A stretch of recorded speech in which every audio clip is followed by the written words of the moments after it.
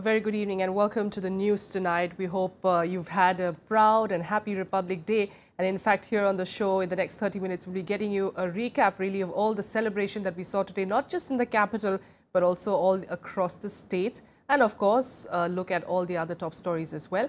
I'm Tracy Shilshi, and here are the headlines. India showcases military might and rich cultural heritage at its 67th Republic Day parade.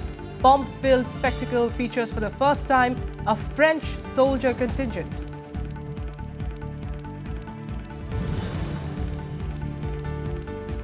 Parades and celebrations held across the nation. Governors unfurl the national flag and watch colorful cultural programs with tableau highlighting achievements of their states.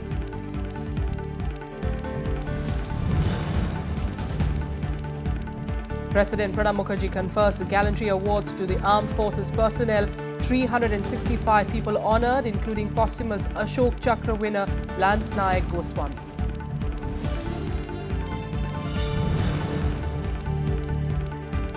President Pranab Mukherjee approves the central rule for Arunachal Pradesh. Supreme Court to hear the Congress's petition against government's decision tomorrow.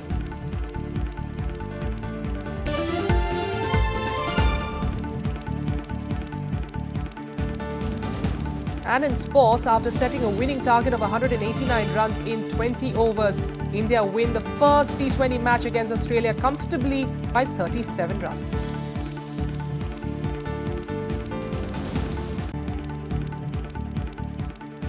Top story, Arunachal Pradesh was placed under President's rule today, a day after Home Minister Rajnath Singh presented to President Pranab Mukherjee the government's clarifications for recommending it. The Congress, which was in power in the state, had challenged the union government's decision in the Supreme Court. The hearing of that will take place tomorrow. The BJP justified the action, saying that the centre had to intervene because the crisis in Arunachal Pradesh amounted to violation of the Constitution's Article 174(1). It prescribes there that there shouldn't be a gap of more than 6 months between two sessions of a state assembly. The Congress also asked other opposition parties to back its allegation that the centre wanted to undermine or remove non-BJP governments. It was expected that they will, forcefully they'll do it. It was expected they did it. And then it is, of course, not wise decisions for the state of Arunachal Pradesh.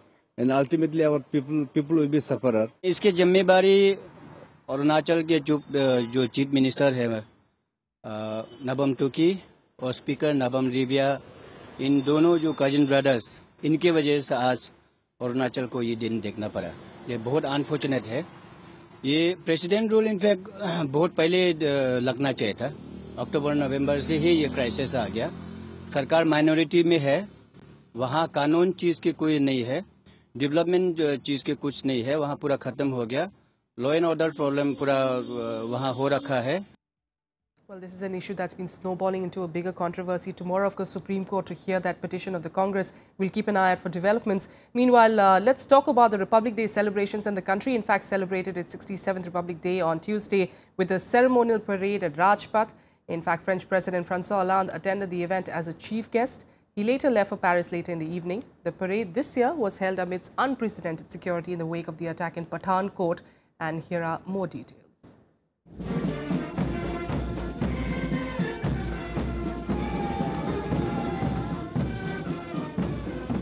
The grand spectacle of men in crisp uniforms and strict military discipline marching across Rajpath, inspiring patriotic fervour across the nation. India celebrated its 67th Republic Day on Tuesday with French President François Hollande as the chief guest at Rajpath in the national capital. Early this morning, Prime Minister Narendra Modi greeted the nation, saying he salutes all great personalities who framed our constitution.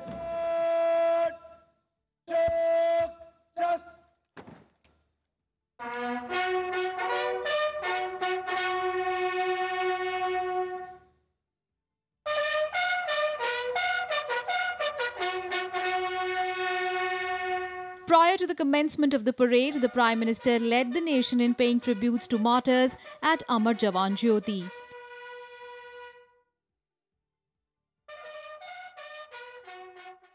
He was greeted by Home Minister Rajnath Singh and MOS VK Singh on reaching Rajpath. Then Vice President Mohammad Hamid Ansari arrived. He was received by Prime Minister Modi. This was followed by the arrival of President Pranab Mukherjee and his French counterpart François Hollande. Accompanied by His Excellency And His Excellency François Hollande, the President of the French Republic, being greeted very warmly by Prime Minister Narendra Modi. The parade began with proud winners of the highest gallantry awards who followed the parade commander at the majestic Rajpath. General Officer Commanding Lieutenant General Rajan Ravindran. Parade के उप commander हैं Major General Rajesh Sahai. Parade up commander Major General. The parade was a spectacular affair with many firsts seen this year. A 76-member French army contingent led by a French military band consisting of 48 musicians marched down Rajpath. The first time a foreign army marching down the Rajpath along with the Indian troops.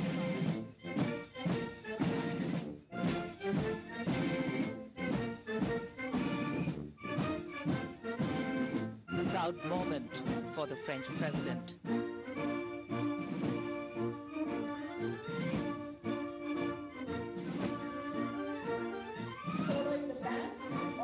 And right behind them, we have the military color party. In French, the 6 soldiers in 2 rows of 3 are called the Garde de Drapeau, or military color party.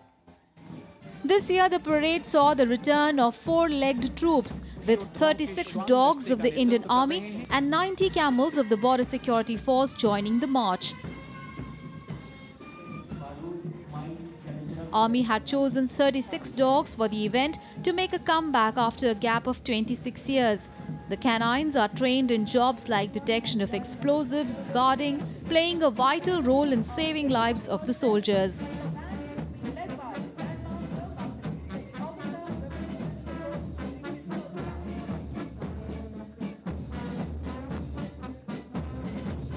The parade saw India's military might on display, including Akash, the first indigenously developed weapon system, powerful BrahMos missile, and Indian Army's main battle tanks T-90 Bhishma. T-90 Bhishma की है, दस्ते की कमान captain Bhushan Kumar के हाथ में। Tableau from 17 states and 6 central ministries and departments presented the varied historical, architectural and cultural heritage of the country.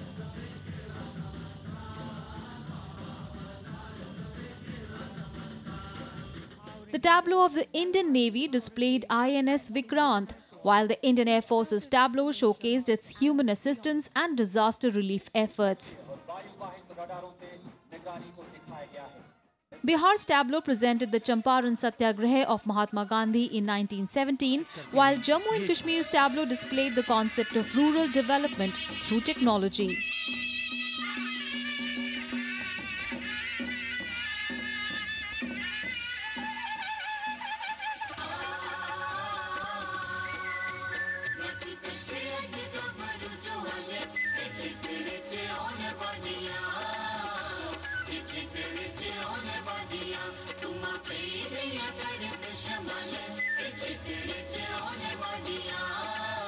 This was followed by a colourful display of dances by students from various schools in Delhi.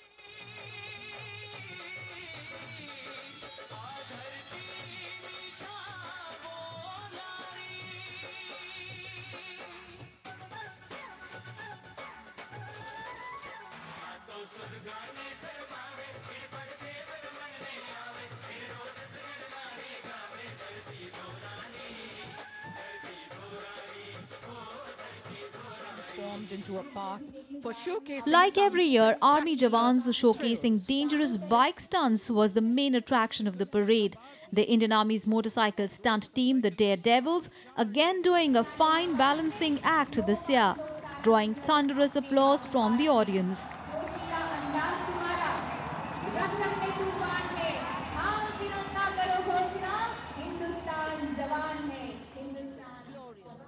This was followed by much-awaited Indian Air Force's thundering aerobatic professional skills with Sukhoi 30, MiG-29, Jaguar combat planes, C-130J Super Hercules transport aircrafts. The Republic Day saw unprecedented security in the wake of the attack on Pathankot Air Force Base. A high alert was sounded in Delhi with at least 40,000 security personnel keeping a close watch. Bureau Report, Rajya Sabha TV. और कर्तव्य की उत्कृष्ट भावनाओं को दर्शाती शानदार गणतंत्र दिवस परेड का भव्य समापन हुआ. Well, President Pranab Mukherjee also conferred 365 gallantry and other defense awards to armed forces personnel and others. President Mukherjee conferred the Ashok Chakra posthumously to Lance Naik Mohan Goswami, who laid down his life fighting militants in Jammu and Kashmir. Lance Naik Goswami of the Special Forces took part in back-to-back operations in Jammu and Kashmir, which resulted in the death of 10 terrorists in 11 days. 25-year-old BSF Jawan Rocky is the lone recipient of the Shaurya Chakra among all paramilitary forces this Republic Day. Rocky has been awarded the medal posthumously. The Shaurya Chakra is the third highest gallantry award in peace times after the Ashok and Kirti Chakras. He received the award for his bravery while thwarting a terrorist attack on a BSF convoy in Udhampur in Jammu and Kashmir last year. The awards also include 4 Kirti Chakras, 11 Shaurya Chakras, 48 Sena medals, 4 Nausena medals, 29 Param Vishisht Seva medals and 118 Vishisht Seva medals among others, which were conferred by the President. And the 67th Republic Day was celebrated with great enthusiasm across the country in several states. Parades and celebrations were held in state capitals with respective governors unfurling the national flag. Here's a report. Vibrant parades, colorful cultural programs, and tableau highlighting achievements of states marked Republic Day celebrations on Tuesday. Governors in state capitals unfurled the tricolour at various events across the country. In Jammu and Kashmir, the celebrations passed off peacefully amid tight security. Divisional Commissioner Kashmir Asghar Samoon took the salute at the Bakshi Stadium in the presence of PDP Chief Mehbooba Mufti. Despite the bone-chilling cold, the function saw a good turnout. In Punjab and Haryana, parades were held at several district headquarters and joint capital Chandigarh. Haryana Chief Minister Manohar Lal Khattar unfurled the flag in Gurgaon. ऐतिहासिक और आधुनिक नगर गुड़गांव में 67वें गणतंत्र दिवस पर अपना प्यारा तिरंगा फहराकर मुझे बहुत ही गर्व और खुशी का अनुभव हो रहा है। राष्ट्रीय पर्व के इस पावन अवसर पर मैं आप सबको हार्दिक बधाई और शुभकामनाएं देता हूं। In Lucknow, Governor Ram Nayak presided over the Republic Day function. In Maharashtra, the main function was held at Mumbai's Shivaji Park, where Governor C.V. Rao took the salute. Various units of the Indian Navy, Indian Coast Guard, CISF, State Reserve Police Force, Mumbai Armed Police, Mumbai Women Police, Mumbai Fire Brigade, National Cadet Corps, Road Safety Patrol, Bharat Scouts and Guides took part in the lively march past. Is a day to reaffirm our commitment to strengthening the ideals and democratic values enshrined in the Constitution. Down south in Karnataka, Governor Vajubhai Vala hoisted the flag and said the nation should not forget its diversity, which he said is the basis of our journey towards progress. In Tamil Nadu, Republic Day was celebrated in the presence of Chief Minister J. Jayalalitha. Governor K. Rosaiya hoisted the flag and watched the march past. Traditional dance performances and tableau showcased the state's culture. In Kerala, the Republic Day function was held at the Central Stadium in Trivandrum, where the national flag was unfurled by Governor P. Sadashivam. In his speech, the governor said the functioning of the Kerala Assembly should be made more efficient. request all of you to kindly rise. In the east, in West Bengal, the tricolour was hoisted by Governor K.N. Tripathi, who presided over the march past of armed forces and the police forces at the Red Road. Tableau portraying the state's heritage were the highlights of the program that was also attended by Chief Minister Mamata Banerjee and her cabinet colleagues. In crisis-hit Arunachal Pradesh, Governor J.P. Rajkhowa hoisted the national flag and gave a call for a corruption-free administration. Celebrations were also held in all 9 districts of Manipur without any major untoward incident despite boycott calls and general strikes. Chief Minister Okram Ibobi was the chief guest at the main function held at Kangla, where over 100 contingents and tableau participated in the parade. Celebrations were witnessed along the border as well, where Indian and Pakistani troops along the line of control exchanged sweets. Pleasantries were also exchanged between security forces at the India-Bangladesh border. Bureau Report, Rajya Sabha TV. With that, a quick break here. We'll be back with more news. Stay with us.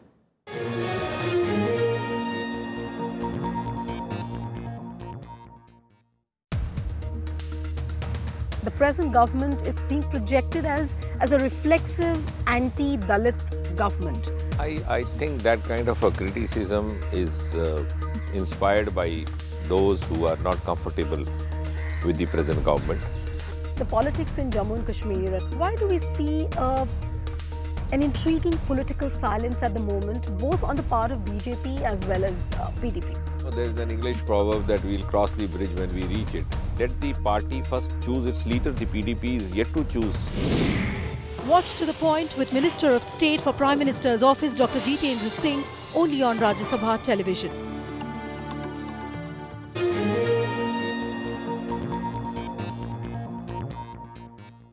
Welcome back. Now let's talk about cold wave conditions that prevailed in the entire North Indian region, with minimum temperatures falling several notches below normal.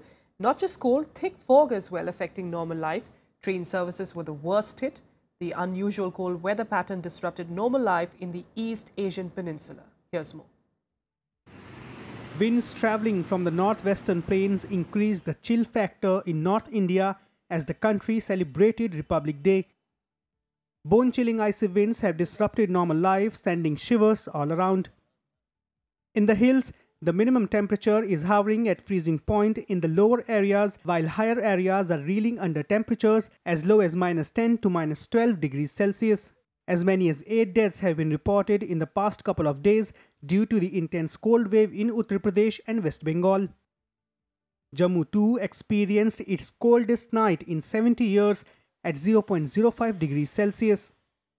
इस समय ठंडा तो बहुत ज्यादा दिख रही है और ठंडा बहुत ज्यादा है, हाथ पैर गल रहे हैं और अभी सुबह सुबह कोहरा भी बहुत ज्यादा था। काम करने में हाथ फट जाते हैं और काफी ठंड से हाथ भी सिकुड़ जाते हैं। हाँ, गर्म कपड़े टोपी वगैरह तो पहने रखें फिर भी ठंड लगता है। A thick blanket of fog engulfing the entire northern region has brought down visibility to 200 meters in Delhi. Flights and train services are also badly hit, with as many as 45 Delhi-bound trains cancelled and 30 delayed, while 7 are rescheduled.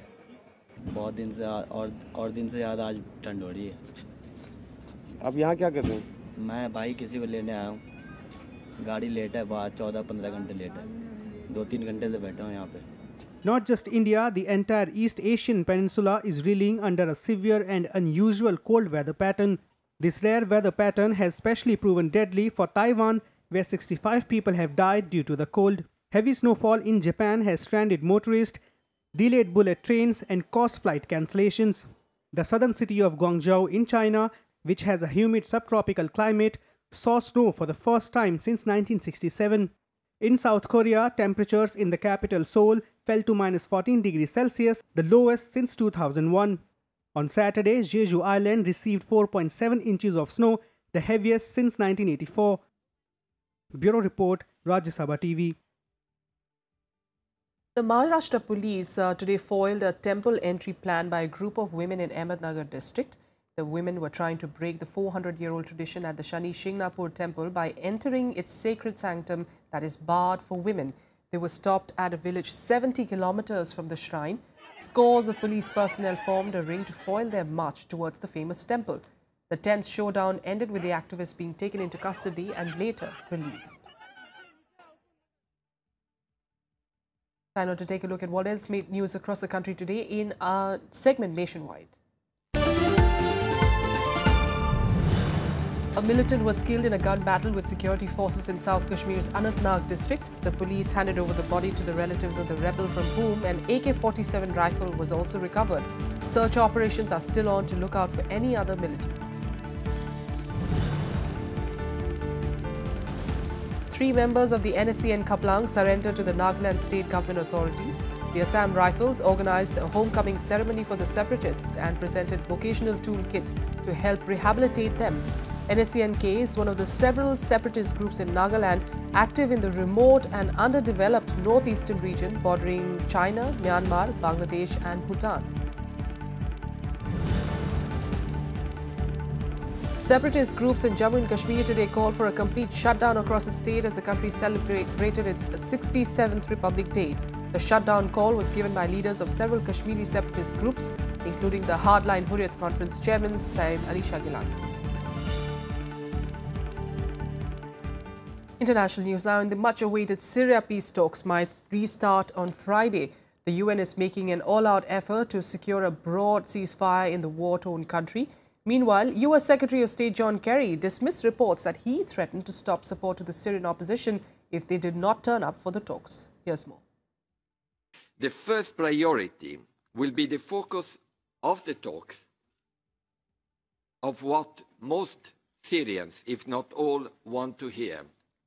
The possibility of a broad ceasefire and the possibility of stopping the threat of ISIL. The United Nations making a push to restart the postponed Syria peace talks. The Geneva communique will be the guideline for the talks. It was issued after a UN-backed conference on Syria held on June 30, 2012, laid down a roadmap for power transition in Syria. Everything is starting with the Geneva communique. What we have on 2254, which lays down very clearly 3 areas: governance, new constitution, and new elections under UN supervision, is a further refinement and more precise of what could be the umbrella of the Geneva communique. The UN has finalized the list of delegates on behalf of the Syrian government and the opposition.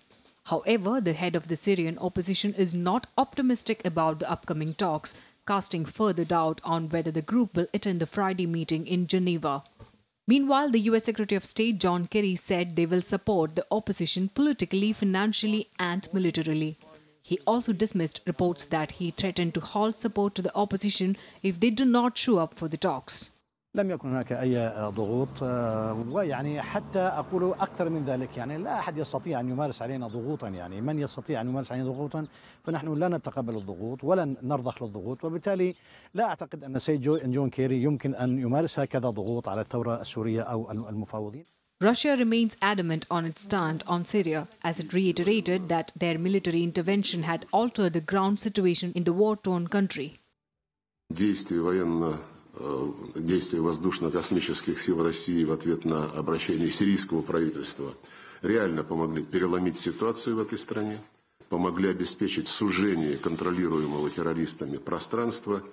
The Syria peace talks were set to begin in Geneva on Monday, but it got delayed because of the ongoing discussions on who should represent the opposition. On the ground, the situation remains grave. At least 22 people were killed in a twin bomb attack in Syrian government-controlled city of Homs. Bureau Report, Rajya Sabha TV. Right, now let's head on to some cricket news. And after losing the 5 ODI match series 4-1 against Australia, Team India celebrated Republic Day today with a stunning victory in the first T20 in Adelaide. India defeated Australia by 37 runs to take a 1-0 lead in the 3-match series on Tuesday. Australia were all out for 151 runs in 19.3 overs. Debutant player Jasprit Bumrah picked up 3 wickets, while Ravindra Jadeja, Hardik Pandya and R. Ashwin took 2 each. Ashish Nehra picked the wicket of Kane Richardson.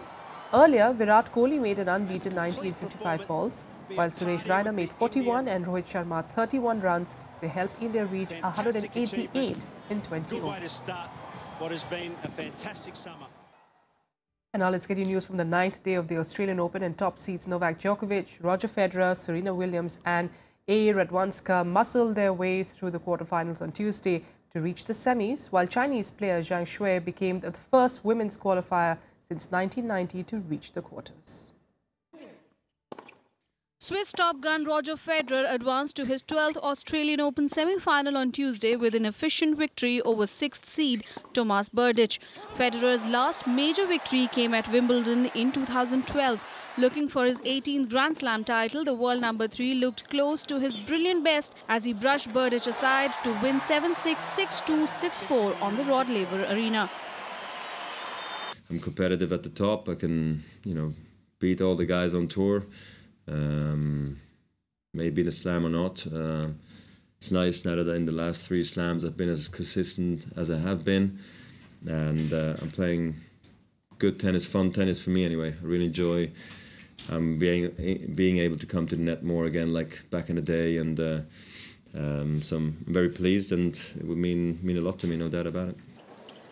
Federer will now face defending champion Novak Djokovic in Thursday's blockbuster semi-final clash. Djokovic, a 5-time winner at Melbourne Park, accounted for Japanese 7th seed Kei Nishikori in the late evening session, winning 6-3, 6-2, 6-4.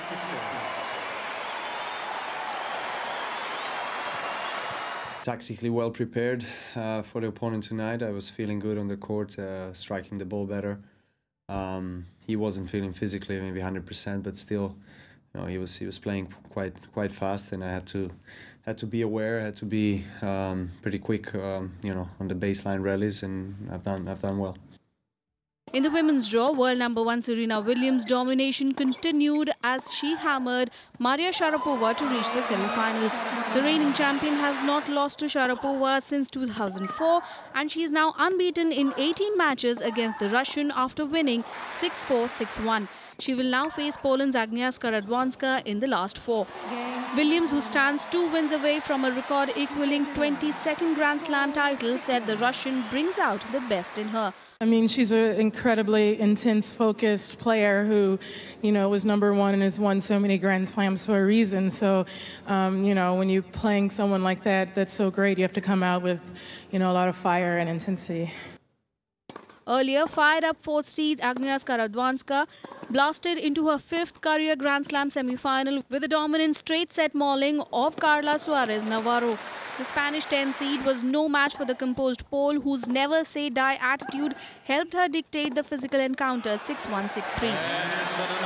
I think it's good, especially that I did semi-finals here and I won the tournament before, so couldn't be any better so far.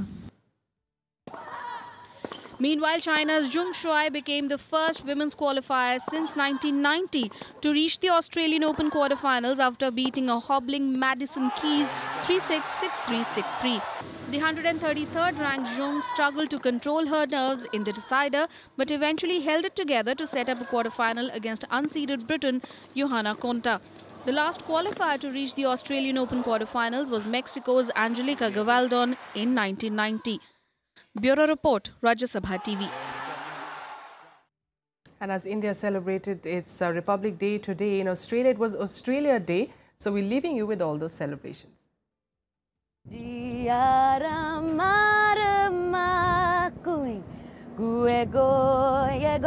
Narbe barabago yirbana Australia